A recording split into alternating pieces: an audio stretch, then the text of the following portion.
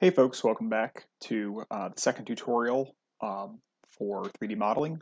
The first thing you're going to do is load up the website SculptGL, and the first thing I'll do is clear my scene so that I can bring in my previous project. So I'm just going to go to Clear or Scene, and then Clear Scene, click OK, and then I'm going to go to File, Add Object, and I should have this saved to my Downloads folder. I can see my file, and I will click Open. So that should load up my project where I'd left off. I'm going to first start by getting rid of the grid here. It just kind of gets in the way. So I will go to Scene and then uncheck Show Grid. Okay, I'm going to do a couple of things here to improve the look of this before I start the painting process. And I want to focus a little bit more on the detail of the face today and the ears as well.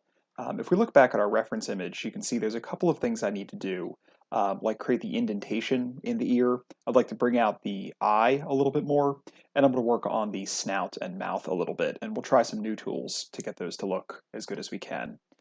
So first, the ears. I think it's helpful sometimes to see the wireframe that your model is built from. So I'll drop down rendering here. This is the arrow at the upper right, and I'll click on wireframe. And what that's going to show me is the actual structure of this. Where did the planes and vertexes come together? And that helps me figure out when it's time for me to remesh. So if I drop down topology, remember we've got these remesh links. I've actually started using the one below. It creates a model based on triangles as opposed to squares or rectangles. So I'm going to click remesh here, and it takes it a second. And now you can see everything is sort of mostly equal sized triangles. All right, so if I need to create the indentation in the ear, I'm going to do something we didn't do last week, and it's very simple.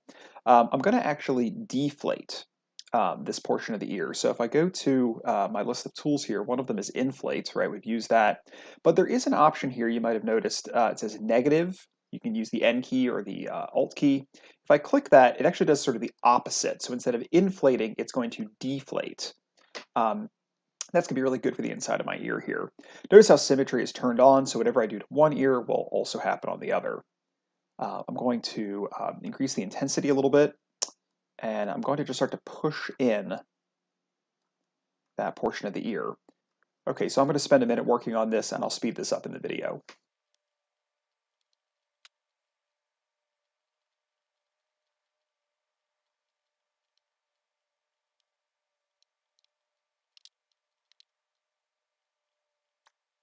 Okay, now I'm going to bring out the eye a little bit, and I'll use the brush tool. I want to take a look at my reference again, make sure I'm working in the right place. Okay, so I'm trying to figure out where that spot is on my model.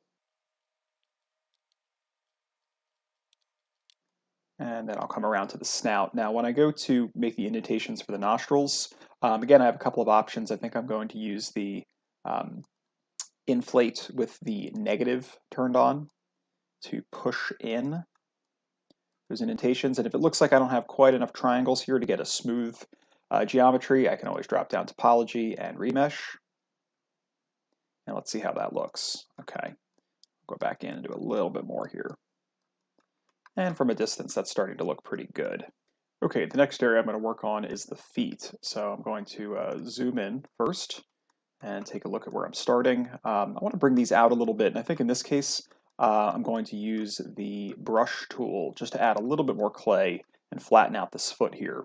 So I'm going to switch my tool here to brush, and I'm just going to start to bring up my brush size a little bit and just start to add a little bit more. I want to take again a look at my reference image so I can see these come forward quite a bit, and they've got these separated toes.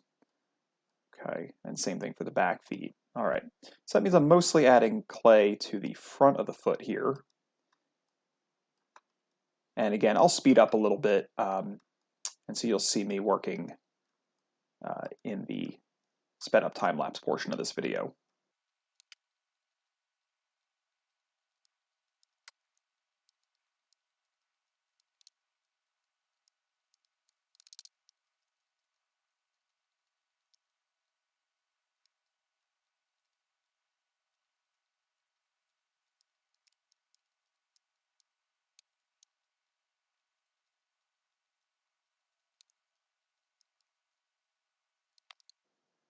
All right, so those feet are looking a bit better there. Obviously, I would need to do a little bit more work, but you'll notice that I was using a variety of tools, inflate and then move. And of course, hitting remesh to smooth things out there. So this could use a little bit of work, but given how much time we're going to spend on this project, I would say this is about the level of detail that I'm hoping you get this week. The next thing I want to jump to is painting. Obviously, things like the back legs and the tail need a bit of work, but I do want to switch gears here for a minute. So I'm actually going to turn off my wireframe here, and I'll do that just by clicking rendering and then wireframe. And now we're going to switch gears entirely. What we can do is switch to the tool called Paint, and I'll talk about this briefly. What you have here is a radius, right? So this is how big the paintbrush is, and an intensity slider. The hardness slider doesn't really do very much. So I'll leave that right about in the middle, and I'll bring my radius a little bit lower. Now your color picker here, it says is called albedo, and if I select a color, so for example, if I want this to be kind of more of a gray, gray color like that, I can pick a color and then select paint all.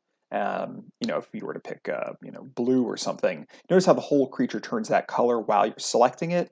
But if you want to actually be that color, you have to click paint all. So I'm going to start with this kind of basic gray, but then I want to take a look at shading in the eye a little bit more, and the insides of the ear. So if I rotate around to the inside of the ear, which is a little bit more pink, I'll get that lined up. I'll select my color, so it's going to be in sort of the pink range here, which is a kind of red, and I'll select a color. Now remember, the color of the whole creature, I'm just right now picking the inside of the ear color. Okay, so I've got that color picked. And now with my paintbrush tool and my radius selected, I can now start to paint in that interior, and it will paint on the opposite side as well. And so if I back up a little bit, okay, that's looking pretty good. I'm going to zoom in on the eye area as well. Okay, so I'm using a very, very small brush now for the eye. I'm going to drop that radius down to maybe around 15. Okay, that's looking pretty good. Okay, I'm going to select a dark color for the outlining of the eye, and I'll start to just lay in some color. Now you'll notice it's not very smooth.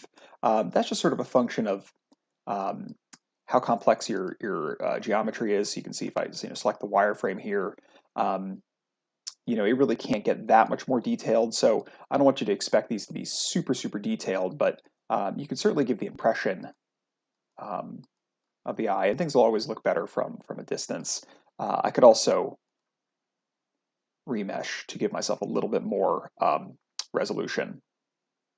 If you increase the resolution here, you can see it's set to 150. I don't want to bump that up too much, but let's say I went up to 200 and hit remesh.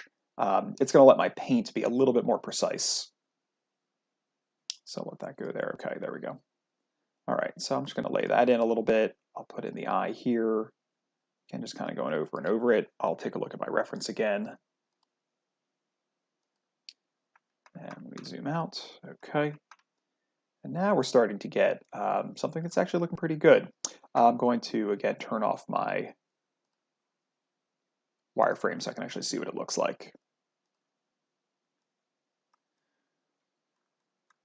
Last step, I'm going to go in and work on the nose a little bit more here. And again, I'll look at my reference. I think I'll probably switch back to the pink I was using before for the ear, looks like. And a really neat technique, there is a color picker option. I can actually select the exact same pink I was using before using the color picker checkbox here. So if I click this, okay, and then hover over that color, I can now select it. And now that's my active color. So when I go into paint the nostrils, it's exactly the same color I was using before for the insides of the ears. Okay, so let's back up a little bit. All right, well, obviously this needs work, but I think you have the basic concept at this point. Remember to remesh when things are getting a little bit weird, use your smooth tool, and you can always go back and forth between painting and modeling. Here I still have the option, of course, to go back in and inflate the the eyebrow a little bit or anything like that. Okay, and so if you've got all that finished up, the last thing, of course, is to save your SGL file. Make sure you're always saving that. And you can upload that to the discussion board at the end of the week. I'd also like you to be able to save a JPEG, basically an image file. And there's not an easy way to do that in SculptGL, unfortunately. You'll see under your file types, there's nothing that says JPEG here, but there is a kind of a trick to it. And so what we can do is to basically get our creature loaded up in kind of a 3/4 view. And there's a very cool feature in Windows which will let us make a JPEG of anything on the screen. All you have to do here is click on the little circle, type here to search, and type in snipping. All right, so right away the snipping tool app pops up. I can click that, and when that appears, I'll click new, and all I need to do here is basically drag a box around the part of the screen that I want to capture. So I'll click that. I can see my brush actually turned up on there. That shouldn't happen, but it's very easy just if you move your brush away. Once that image has popped up here, I can go to Save As,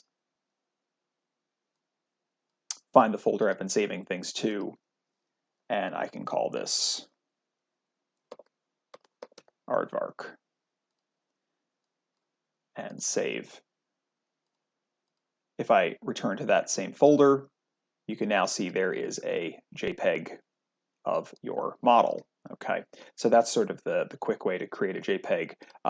I would love for you to export one of these as well and upload that with your SGL file to the discussion board at the end of the week. That's also a really nice way to share your artwork with people who aren't familiar with SculptGL, which most people won't be. All right, folks, please have that submitted by the end of the week, and I'll see you all in class next week.